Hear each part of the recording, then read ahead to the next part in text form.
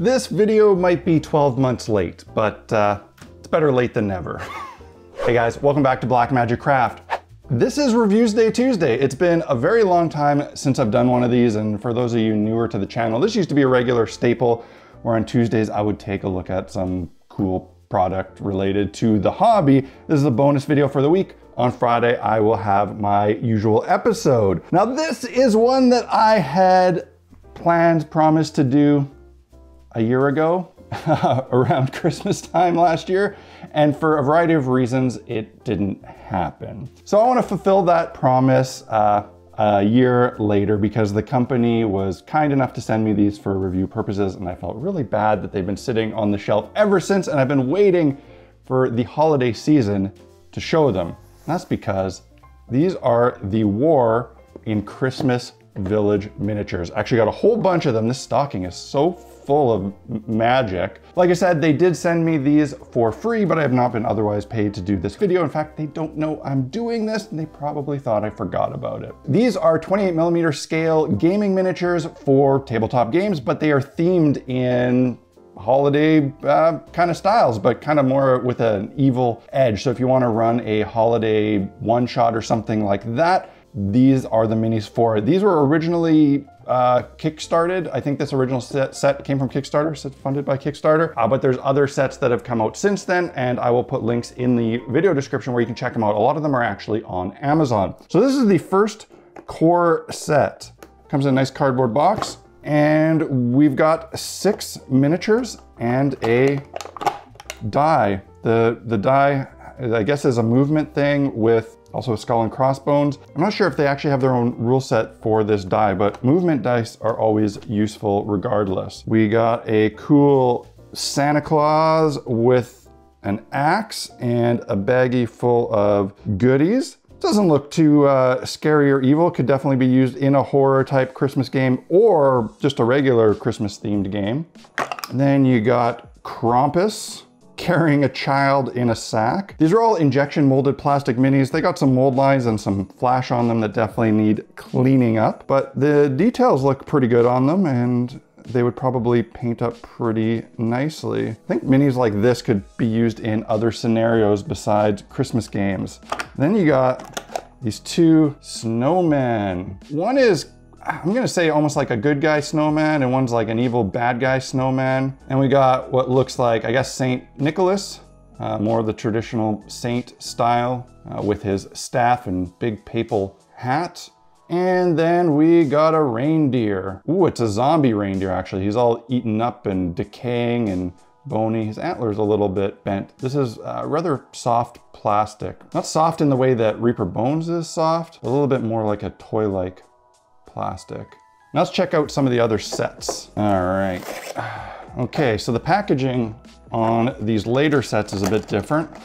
Mistletoe Misfits. This looks a little bit more like Heroes. I guess like a nutcracker with a sword.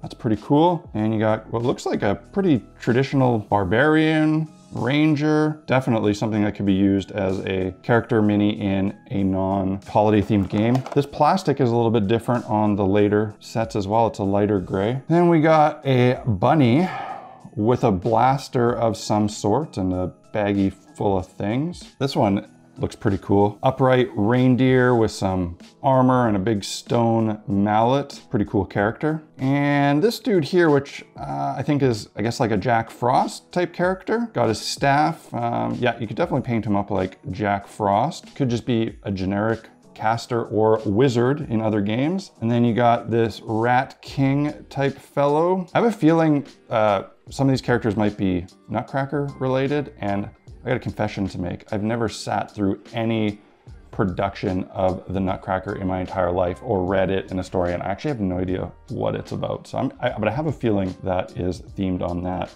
And then we got, well, this looks like a kind of hag of sorts. It also has horns. Maybe it's kind of like a female Krampus. I don't know, she's got a duck foot. Really cool mini. Cool for D&D general. I'm not sure what the traditional holiday tie-in is with this one. Let's see what other goodies Santa brought. Okay, oh Christmas treant, how deadly are thy branches. This is very cool. We got a Christmas tree ant that's fully decorated. That's a very unique and cool mini. It's got two parts here. The joint is not the best. It's pretty rough. You're gonna need to do a little bit of fixing on that, maybe pop it apart, put it in better, or use a bit of Milliput to fix it up. But other than that, the mini is pretty cool and would look pretty neat painted up. This one is definitely going to be more limited Christmas game kind of use. These three little elves, Santa's helpers, I suppose, but ready for battle. One with a crossbow, one with a candy cane, I like that, and one with a mallet, which is pretty appropriate for Santa's Workshop. These guys are pretty cool. Could definitely use them in regular games as well. Could be gnomes or dwarves, halflings. And then you got a whole bunch of little gifts here. Some of these are just regular Christmas presents, 3 of them, and then you have their counterparts that are mimics. These are really cool. Everybody loves mimics. People are obsessed with mimics. If you ever wanted a Christmas present mimic, now you can have one.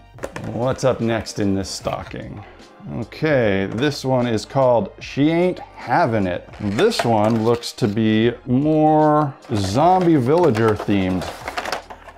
You got a zombie horse that could go with the zombie reindeer, and you got a couple zombie villagers. Again, totally useful in non-holiday themed games. These would fit in all sorts of different settings for fantasy, even like Call of Cthulhu type games. These are great. I like this guy's little top hat. And then you have another snowman, which is definitely based on that classic stop motion animation most of us know. This is really neat. So if you ever wanted to play as that character, now you can. Not a lot of generic use for that one, however. Villager with a crossbow, could be a hero mini, could be used in other games. Pretty neat little design. Again, fair bit of mold lines and flashing that needs cleaning up. And I think there's one more in this stocking. Okay, this one actually is a smaller set. It only has 2 minis. Cowboy riding a jackalope, which I don't really think of as holiday themed. I guess it is. When I think of jackalope, I just think of, is it America's Funniest Home Videos? Or the other one, the other video one. As advertised, it is a cowboy riding a jackalope. Very unique. I've certainly never seen this before. I'm not sure how I would use it in one of my games, but if you're in the market for a cowboy riding a jackalope, this is your set.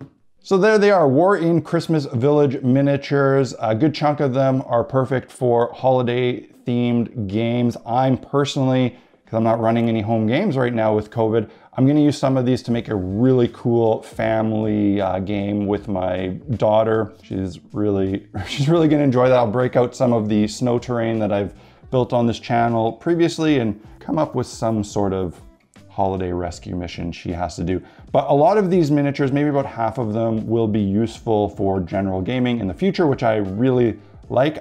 You know, it's cool to have themed minis for something like this. It makes it easier to justify buying them if you can get other use out of them further down the road, and a bunch of these you definitely can. Thanks again to War in Christmas Village for sending me these. Sorry it took me so long to make this video. I hope this makes up for it. I'll put links in the video description again where you can pick these up for yourself. And also, the guy who makes these, the creator of this line of miniatures, also has a YouTube channel and he does some crafts on it, and I'll put a link where you can check that out as well. So that's it for this impromptu surprise Reviews Day Tuesday. As I said, I will be back with you for one more video this year before I shut down for a little bit for the holiday season. So I hope you're all staying healthy, happy, and well. If you like this video, hit the like button, let me know in the comments section, all that other good stuff. That's it, guys. Cheers. See you at the end of the week.